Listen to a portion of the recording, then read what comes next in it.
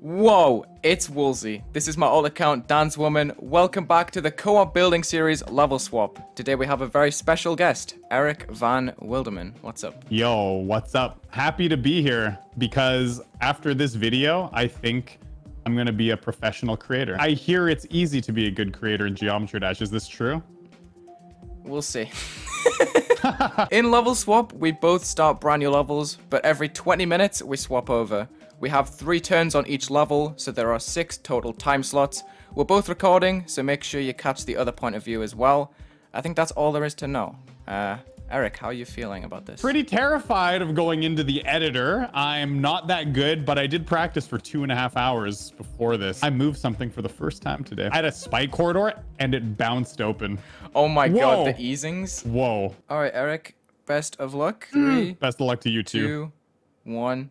Go. For this level swap, I'm using Teleporter by Laps on a 218-second start offset. It has this really serene, slow, like, atmosphere that Eric's gonna be able to build with, hopefully very easily. I don't know. I tried to pick something very mellow. I'm gonna try and make the most simple layout of all time to minimize the amount of trouble that Eric gets into, because I know he's a little bit scared of this series, so... Okay, but I can't resist just having a blue orb jump right here. I just can't resist that. I'm gonna try and keep it on the same height level so none of the gameplay goes off screen. I want to turn into a mini cube right here, and the way I'm gonna do it, instead of stacking those 2 portals on top of each other, I'm gonna half space this mini portal right in front of the yellow gravity portal and scale it down so you can easily see both portals right there. It's not the smoothest transition to work with going all the way around like that, but kind of like the feeling of height you get right there. It's like a leap of faith before you go into a mini cube. I shouldn't be half spacing stuff. That's gonna be a bit problematic for Eric to figure out. I don't think he knows the grid strats.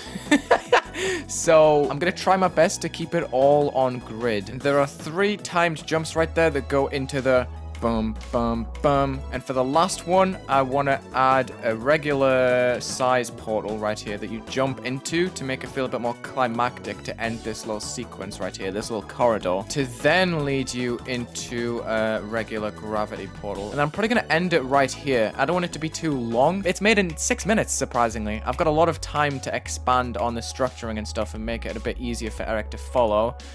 Yeah, that's good to me. We can have maybe a little floating object like here, which has invisible blocks in it, invisible spikes to line the top, and then maybe some 3D. Where even is the 3D tab? I never use this. Oh, you know what would be clever? If I put one up here and had an orb that is a fake. I'm going to mark that with an X though. Then I'm going to add some pulsing squares to go underneath the 1x1 blocks. We're going to mix up player color 1 and player color 2 for these, because why not? We'll flip it for each one, so it starts off with a different player color each time. It's looking nice and clean so far. I'm going to extend the length of some of these objects, so we have a mix of floating objects and a mix of pillars. I'm going to set the background to a gradient on a desaturated blue. Everything else is going to be black. The object lines are going to be white. I shall add a block transition at the very beginning, which is going to be randomly picked. I don't really know just by looking at them which one's which, but hey, that looks pretty cool to me. I'm going to fix the layering a little bit by putting this orb on T1 above those blocks and putting a black glow piece behind it to make it seem like it's like popping out and leaving a shadow on top of the blocks. That should be T1 low down. I'm going to make that group 2 for half opacity, and I'm going to make group 1 0 opacity. And I'm going to leave a note at the top of the level for Eric, just so he knows. I'm going to put them up there, out of sight of the level, but somewhere that he'll probably find. Boom, boom, boom. I love that sync right there. It would be cool if there was a couple of background flashes here. I've made 3 background pulses. I'm going to add some more text to let them know that they copy whatever color the background is. As you can see, they just have a bit of brightness added every time. Boom, boom, boom. Okay, awesome. It has been 20 minutes.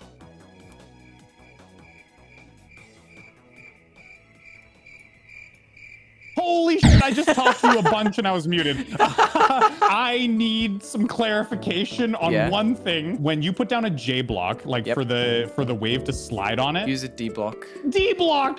Whenever the wave's hitbox is in the D hitbox, it will slide. Oh, okay.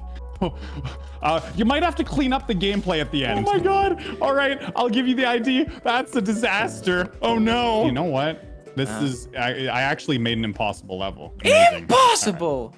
as you could say. Impossible! Okay, it's possible. You still gotta clean up the gameplay. Right, it's possible now. Right. Dude, you're gonna get to mine and be like, what kind of monster makes gameplay like this? In that quest for music sync, it could be a little weird. Dude, why'd you call it bald?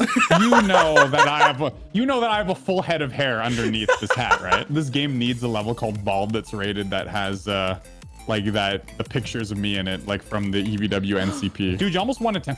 Dude, yours is like already shiny. God, look at how beautiful. There's 3D. I don't even know if I used the right blocks for the wave like to decorate it. Uh-oh, I'm gonna expose you. I'm gonna turn on show hitboxes. Oh, so some of the slopes in the wave are placed backwards. All right, best of luck, man. Yeah, you too. So first things first, we need to set the tone. We need to change the background. We need to change, you know, the whole setting. I think a purple is going to be all right for this. I think I'm just going to make a background for this that moves up with the player. We're going to put a big shiny object. We're going to turn off its rotation. I'm going to make it a purple blending. Probably going to have to turn down the opacity because I want to have a lot of layers to this. So we've got a moving group 3, which is going to lock pretty much immediately to the x-axis for the whole duration. So that has 3. It's going to have a unique group 4. Then, starting with a new editor layer, I'm just going to start copy-pasting these and adding a new group.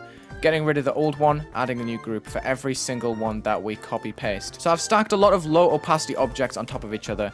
If I get the hue slider up on the screen and change it up and down, you can see the impact this has. I'm just going to level this to something that I like. I'm probably going to put it right here and start setting up a rotation with that group 4. Doesn't need a center because it's going to be its own center essentially. So we're going to make a 3-second rotation, 45 degrees, which is going to rotate it exactly 1 spoke, I believe. We're going to copy this rotation for every single group. 4 is going to be the group parent, which means any rotation or scale or anything like that, a group action is going to have its center be around 4 instead of calculating the center of those objects. I'm going to stagger these rotations by just rotating them. I can easily change this in the future. In fact, I'm going to change the move time down just a little bit so you can hopefully see what's happening a bit more clearly. So when I playtest this, you should see it blurs and then it reforms at that point. Now, we need to make group 3, the moving group, move up with the player roughly. So I'm going to put an ease in out for about 4 seconds and I'm going to test a value of 80. So this should start moving up through the ship section. It's a bit strange.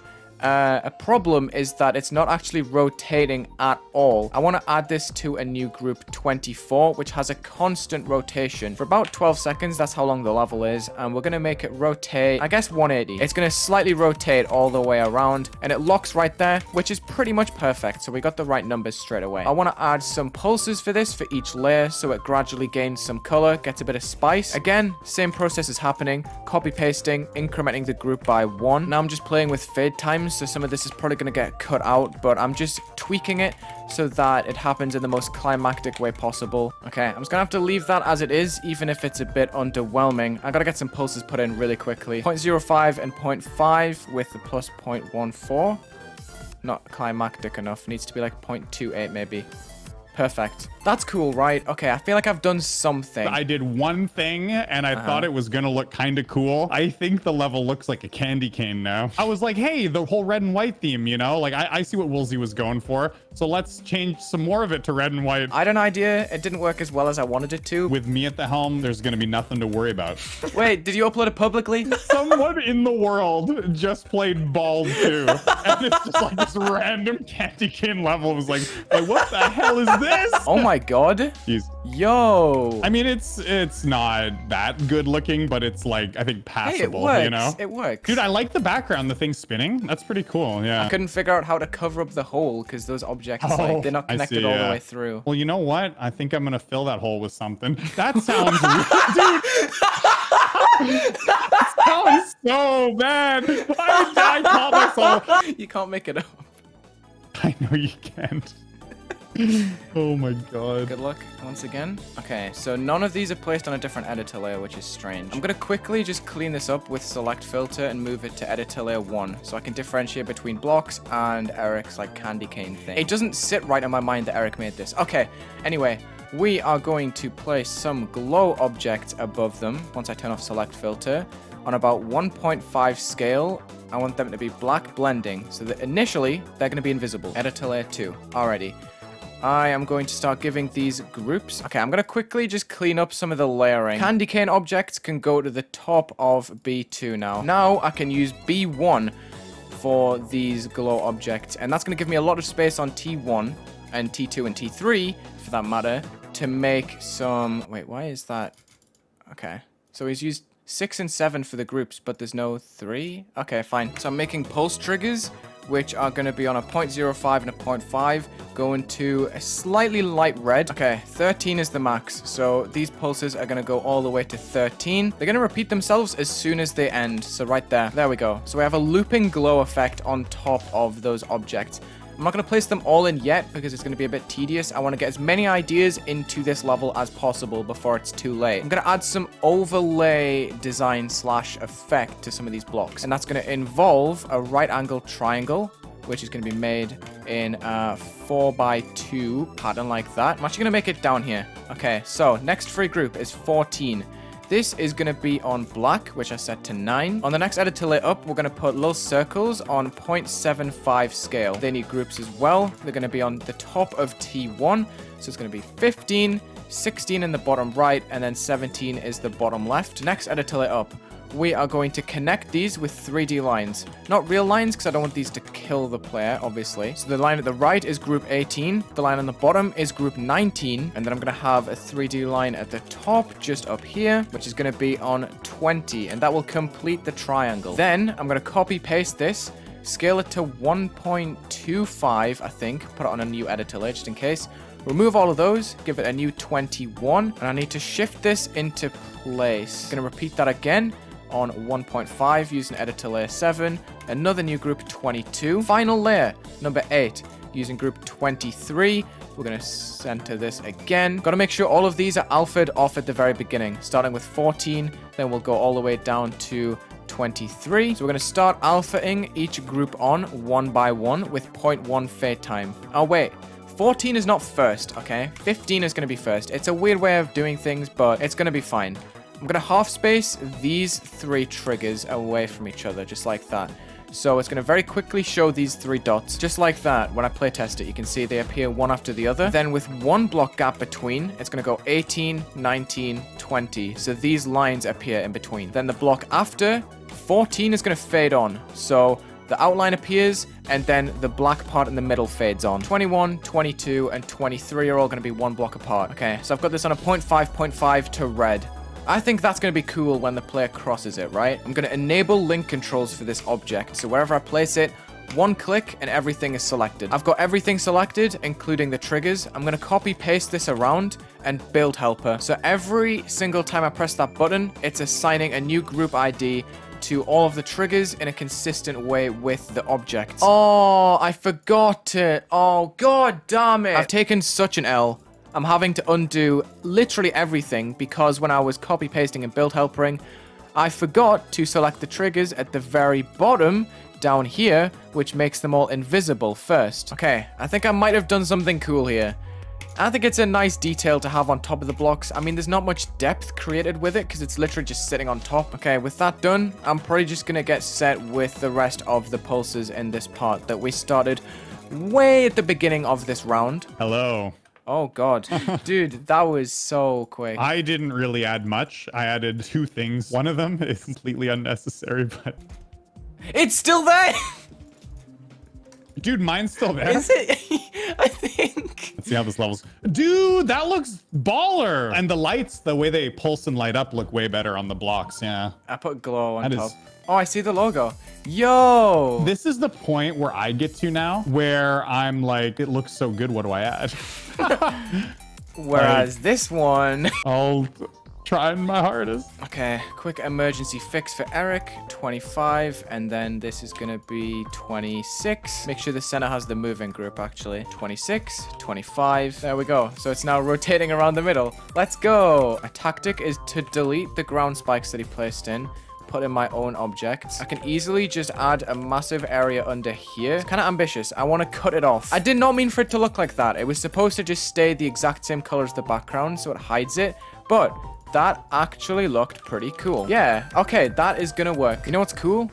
I can take that and add it to background blending on a low opacity in between the blocks. So we have some slightly lighter glow in between, and then we have some decent, like, solid glow that's cutting off the blocks with a hue change. So it's more pink up the top. Ooh, so I set that to base red blending, which I used for Eric's heart because he used clear color too and it was looking orange. Gonna add some of that blurry glow from down the bottom onto the portals and orbs. I'm probably gonna experiment a little bit with the structuring here by having a bit of scaling involved. And I can probably be cheeky and like reuse that at a certain point and then just extend this block upwards. Ooh, I gave these saws red bases, just like the square over here. So we're linking decoration. I'm gonna add a massive black circle behind these saws, which is something I've done before, but I think it's gonna work well in this scenario. Maybe. That just looks kind of off, though. What if I add it on low opacity? Yeah, that's a lot better. Oh, we could definitely just have, like, straight up red blocks. As long as they have that pulsing group 27 on them, it should work pretty well. Yeah, I like that, even if it's really simple. Right where these object pulses start, I'm gonna add a color trigger for the object on quite a high fade time, and it's gonna change the opacity down to 40%. Because when I was going up this staircase, the objects were blocking the background hard, and I couldn't really get it to work.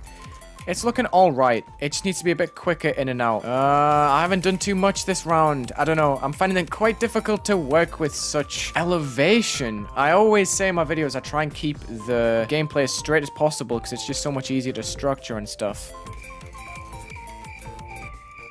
Oh my god, I did the thing. I was talking. You did the thing. I don't know, maybe like you'll make it look better. I mean, I guess that is the whole point. So, I suppose. Good luck. Yeah. Oh, you've already said good luck to me. That's not a good sign, is it? So the thing I was going for bald is I figured because it was kind of candy cane-ish, I was like, you know what? I think I'm gonna try to change it into like a wintry kind of feel. And the song is very wintry too, right? So I put a bunch of white stuff on the bottom to make it look like it was snow, but dude, you're good. I'm excited. I'm so happy. This is my last time with the Wilderman. For me, it's nice because I started with this, so I'm like the 5th, and then you're the last. So then, like, if it ends up at the end, it's oh, Wulzy! My fault. Oh, smooth, Eric. Very smooth. I gotta polish a couple of things, like the block transitions and stuff, but I'm very hopeful with how this is about to turn out. Right now, I'm just making all of the spikes match the color of the block that it's sitting on. The red one's a bit problematic because obviously it's sitting on a block with a lot of glow. You can see a clear seam in it. Okay, cool. The spikes are looking a lot more clean now. Now I'm going to select everything in the level, put don't fade, don't enter, turn off glow. Because in instances like this, where there's multiple spikes stacked on top of each other, the objects have a natural glow as long as you're on high detail mode in the actual game settings. I don't want it to stack and look ugly and like inconsistent with everything else, so I've turned it off. I'm going to select all of these sparkles and I'm going to make it group 74 apparently. I don't know, build helper kind of went crazy and added a billion groups. In the midst of all these pulses down here for the glow on top of the object, I'm going to fish out number 9 because it's in the middle. And I'm going to make group 74 pulse to white. So these are going to flash white every once in a while. It's looking good. I'm going to get a pulse for the background, which is going to increase the saturation by plus 0.2. And I'll probably make it a bit brighter as well. Hey, it's looking smooth. I actually really like this level. This is actually so cool. I can probably make those jumps a bit more climactic with these pulses down here. More saturation for these to fit with the other pulses, please. Boom, boom, boom. Yes, that's good. And what if, this is a massive what if. What if all of the white in the level, which is on color channel 1, pulsed on a 0.05 and 0.5, a recurring theme in this video, to black. And the black, which is on color channel 9, might go to white. Oh, that's such a cool touch from Eric. He made some of them red and some of them white around the orbs. That's sick. Dude, Eric is better than he gives himself credit for. We've got to add something else on top, I think. Also, I'm noticing that these objects are just off by 1 pixel or so next to the blocks. I'm gonna select filter these and just correct that alignment. Okay, this is looking good. Like on a freeze frame, this looks nuts. On editor layer 10, we are going to be using probably black blending on a huge screen like this, which is gonna go on group 75. Don't fade, don't enter. T3 all the way up at the top, and it's gonna lock on pretty soon when you get into the level. 75, that might be the biggest group I've used in a level swap, not gonna lie. Then 75 can pulse to a lower version of the background, maybe? To give a more clear example, this is what happens when it's on quite a high brightness. That looks sick in my opinion. So, I am going to align this with the other pulses that we added for the white and black ones. Put it pretty much in line, just with longer fade times. There we go. That is a much better way to do pulses, and that kind of hides the white and black inversion and makes it a cooler detail. Yes, dude. Okay, I'm happy with this. Oh, okay. Now I'm noticing that on a pulse, these pulsing objects are showing above the snow, which is not how it should go. Let me just layer these on B4. I could definitely make those a bit more interesting now that I think of it. Let's have this as group 76. Another one is group 77 and 78. I'm going to make them wobble a bit, like 4 and 2 for 76 on 1 second, and it can just go back that. So hopefully in normal mode, you notice that it's looking a little bit blurry underneath the block. It's not as blurry as I would have liked, but you can clearly see that there's 3 layers to it. I wonder if I can do that with low opacity orbs. It should barely be noticeable, but yeah, that looks cool to me. Nice. I'm going to take these pulsing squares and add them to the tops of the blocks for a bit of pillar decoration, just to be used up, above, and around these structures to fill in a little bit of space. That is certainly time. Oh my goodness. So I did my best. The wave part looks at least like okay, but the very beginning, I think the gameplay still needs like touching up. Dude, this level looks sick. The way it's like pulsing, really it looks like a night sky, like kind of pulsing with like flashes in the background. There was zero kind of creativity. That one with it was just, this space needs filling. Choose object and go. I know, yeah, there's still like gameplay to be done. Oh no. All right, well, good luck, dude. Let's do it. Good luck, man. Usually a good starting point for a design is to have a solid block that's going to differentiate it from the background. And it seems like Mr. Wilderman decided not to do that. And everything is layered weirdly and spaced weirdly, and I can't get my head around it. Dude, there's a lot of off-grid stuff here, and I'm struggling to get it precise. It's not a bad design choice. I think it could work. It just needs to stop copying the background and start copying the object line right there. So it's pulsing alongside everything, and that's making it a lot easier to work with already. I'm going to delete these. I require assistance. What's up? All of a sudden I can't move anything. Oh, never mind. I just got it. Okay. No, I see what I did. I tried to do like this absolute scaling hack thing so I could scale further. Oh, okay. Maybe we'll do an extra like 3 minutes because I really like. Oh, you got stuck like hard. Okay, yeah, that's fine. I just love that Eric unmuted and asked for assistance like he'd pooped his pants in like elementary school or something. Like, I need help. If I can make a cool arrow, I can take on the world. I need like a white, please. Number 7. Group 30. Group 31. We'll just make a couple of rows. Okay, it looks really bad, but I've got the arrow in. It's using groups 30 to 41, which is 12 groups in total, which is weird. I'm totally just going to toggle loop these with a half space in between. Okay, so these are toggle on, and they initially need to be toggled off, and then they can toggle just like this after everything is done. I had to use a corner piece for the edge of the arrow, but we're done. We're just going to link that together. Since they're kind of bitty, I can get away with rotating them a little bit, especially if I, like, make it obvious that I'm not supposed to have them in a straight line. Okay, so that's filling the space a little bit, making it look a slight bit cooler. The wave looks more full now. I'm going to add small white squares on top of the objects using some of these groups as well, probably starting with 33. We just need to fix the design a little bit, add something at the end instead of just regular blocks.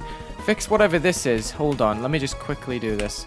So we'll copy the values of what they were and then get the black blocks back and just paste this state onto these objects. And we'll do the same for the top one. Just get rid of that and we shall paste again. I don't think I'm going to be able to make a design for the ending. I'm just going to have to use these white squares, I think. This level could have been so much better if I came more prepared for unconventional structuring. It's part of the reason that you'll probably never see me make an extreme, because the type of structure in Duty is just not for me. A big shiny looking object at the top just to connect it like that. Okay, that looks good to me. I'm just going to select the whole level and we shall set it to 42. Interesting. So 42 is going to move 100 blocks to the left in 1 second, just at the end. Also, it can start off invisible, I think, and start to fade on. That's going to have to be the excuse for the beginning. There we go. It fades on and then we're into the action. Okay, perfect. I think I'm done.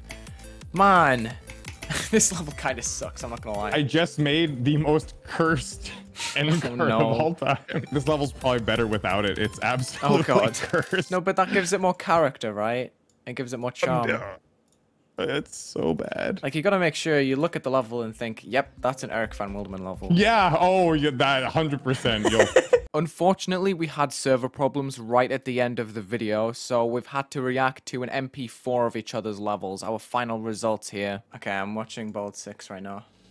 Let's go. Oh, did you change the font? I didn't do that. Oh, shoot, I did. Oops. Yo, that's actually good. That's good. Bald. Oh, okay, yeah. You got like bacon lips. I tried to make him look like Baldy. I put the circles there and I was like, oh yeah, just normal circles. And I didn't realize they pulsed. And so he's a pulsing bald man at the end. Oh, dude, man. Yeah, the way you solidified the arrows at the end and you solidified the wave part actually looks really cool. Yeah, I like that. How like you put like the black. So you like filled it with color, right? Yeah. And then the arrows at the end look really cool. Yeah, like how they're like phasing in and out, kind of. I gotta say though, that was, it went a whole lot smoother than I thought, and that was really fun. So I'm really glad you invited me. Yeah, that was awesome. There's a couple parts like the very beginning that, you know, clearly still needed work. We just made them invisible. Yeah, but man, like there's some parts that look good. Like all my other forays into the editor, literally I hadn't been in the editor in years, right? But like preparing a little bit and just learning some basics like pulses and movements made it was fun. Something in this game that is almost completely untouched by me, right? Whereas I've done like as a player, I've done so many. It is like things, a whole half of the game that's just untapped, yeah. And I really just appreciate you in general and your content, because there is like a huge void, or there was until you came, of fun and interesting content through the lens of a creator. And it's just very bold for you to accept, because as I said before we started recording, like actual creators turned this down because they were too scared. It is really difficult, isn't it? Like, yeah, it is. It's there's a lot that can go wrong. I had quite a few ideas before I got on, and then like half of them just got cut off as soon as I saw what I got given. It just so happens that like one thing leads to another. You know, the red and white design looked pretty slick, and like you chose a cool song for it, and so I thought like Winter Night, and like it was weird how like as we bounced it back and forth, like we kind of refined it. That was it started solid. changing the theme almost, like when you put it in the winter. It has nothing to do with being bald, by the way, which is interesting how that happened. But I think it's funny that you perceived your own player colors as the color scheme for the level.